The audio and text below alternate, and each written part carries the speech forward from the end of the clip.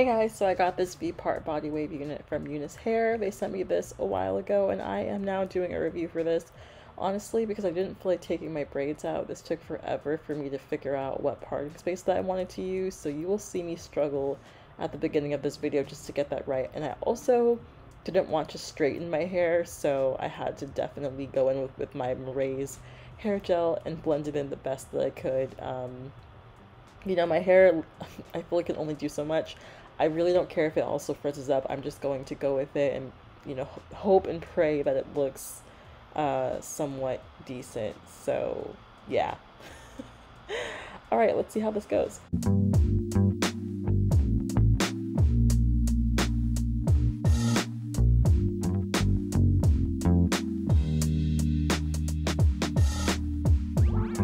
Okay, what's up guys? I'm back with a new video and my forehead does look bigger because again I'm doing a V-part wig, but this V-part wig is actually from Unice hair.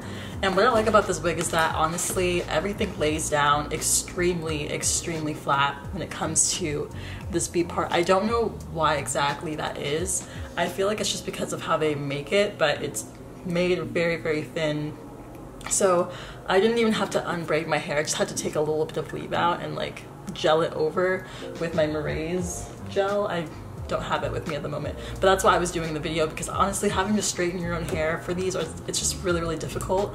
So this just makes it easier for you to go ahead and lay it down as flat as you possibly can. This is a body wave unit and it's also 24 inches. I just love the way that this looks. It has some nice body to it. It's not completely shiny, so it still blends in with my hair. I will say I probably should have gotten this hair in like a 1B to kind of match my hair color completely, but I literally just gelled down my own hair to kind of blend it in with this body wave unit. It looks really nice. It also feels great. This is also an average cap size for this hair.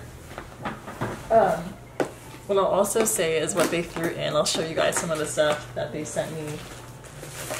They sent me this really nice robe. It's a satin robe. It says Unice on it, which is kind of cool.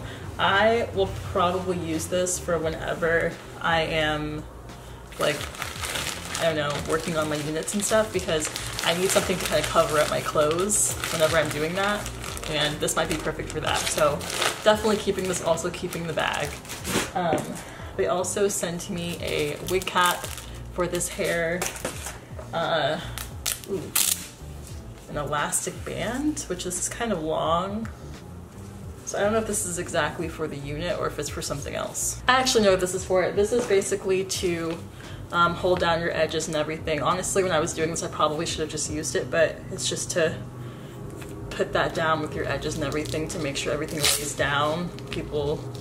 I mean, if you don't do this, which I'm sure if you're watching my videos you already do because you obviously are looking to wear wigs or you're already wearing wigs. But for those that don't have something like this, it's just to basically make sure that everything kind of melts down and doesn't lift up whenever you do the got to be glued. If you're having like a lace unit with this, it's more so to probably just lay your edges down after you put on your whatever gel that you use to keep this flat and everything. But yeah, y'all saw me struggling in the beginning of this video, basically to make sure that everything kind of blends in. You really have to see what's best, what works with your hair. For me, I have like 4B, 4C textured hair, so it's more, well, I would say it's like, yeah, more so 4B, 4C, but it's mostly like on the kinkier side, so it doesn't really lay as flat, even if you straighten it. So you're gonna have to use a really, maybe a heavy duty hair gel or hair pomade to keep the hair is just laying down to blend in, because, you know, especially if the weather gets kind of crazy outside, if it gets really humid, you're gonna need something to kind of just keep everything down. So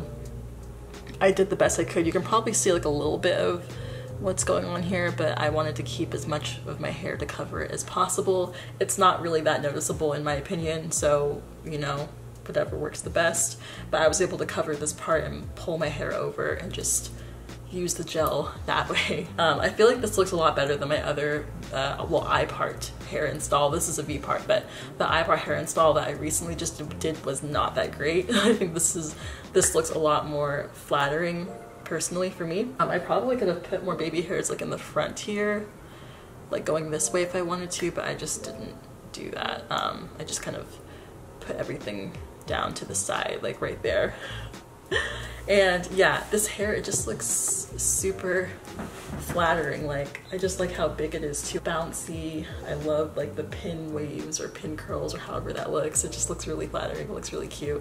I probably would not do a middle part because my hair isn't at the point where I can just like straighten it, make it lay down super flat. I feel like a side part is my best bet when it comes to these types of units, and that's completely fine, honestly. Like, this looks super cute. I like this. I'm actually about to go take pictures, see how that looks. But I don't know if I have that much more to say about this wig. Oh yeah, they also sent me an elastic band as well. But yeah, if you have natural hair, you are able to do this. I would just recommend using a hair gel, but if you have straight hair, it's a lot easier to match up the hair with, you know, whatever they give you. So what I will say is that you're working with a lot of hair. The density is 150%, and it is a 24-inch unit, and also it is a V part. Oh, the price of this is going to be $279.17. So I mean, granted, you are getting a lot of hair. They're probably charging it by the length of this. This is definitely a lot that you're working with. That just looks really, really pretty. I really like how this is laying down on my head and everything. Again, I feel like this looks a lot more flattering than my last I part or V part hair video. This is clearly a V part wig, but for some reason the way that they've made this is that it's super flat along the edges, so you don't have to worry about anything kind of like lifting up. Pretty much good to go. It's made in a very, very nice way.